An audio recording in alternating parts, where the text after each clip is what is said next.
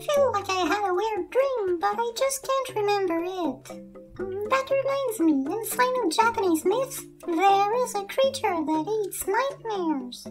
Well, I'm more of a science bat myself, so let's talk about its real-world counterpart, the tapir. Tapiroidae is a large family, though only the genus Tapir remains. It has 4 species.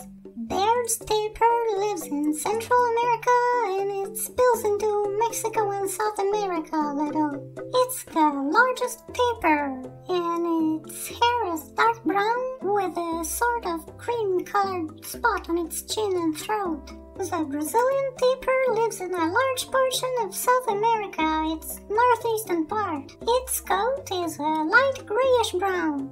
The mountain tapir lives in the Cordilleras, north of the Andes in South America. It's a bit smaller than the other tapirs, and its fur is kinda woolly. It is dark brown with the fur around the lips being white. And finally, the inspiration for the legendary Baku, the Malayan tapir. It is black and looks like it's wearing a little white dress. It lives in Southeast Asia, but I guess it used to have a larger range since it finds itself in stories as far as Korea.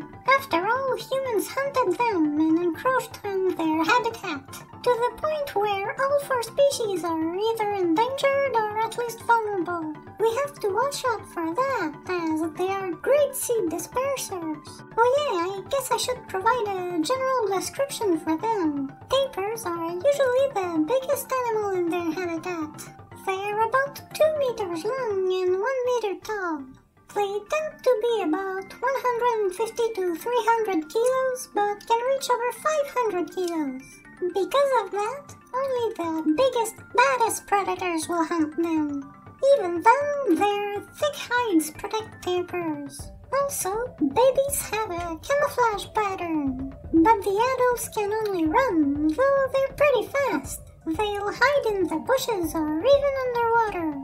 Most of them live on dry land, but they can go in the water to cool down, eat aquatic vegetation, or let fish eat their parasites. They can also roll in the mud to protect from the sun and insect bites. Tapirs eat leaves and fruits, and they can even use their proboscis to grab food. They live alone except when the mother is with her child. Tapirs are pregnant for a whopping 13 months and give birth to only 1 calf at a time. They can only have 1 baby every 2 years tops. They'll reach full maturity at 3 to 5 years old, with females reaching it sooner.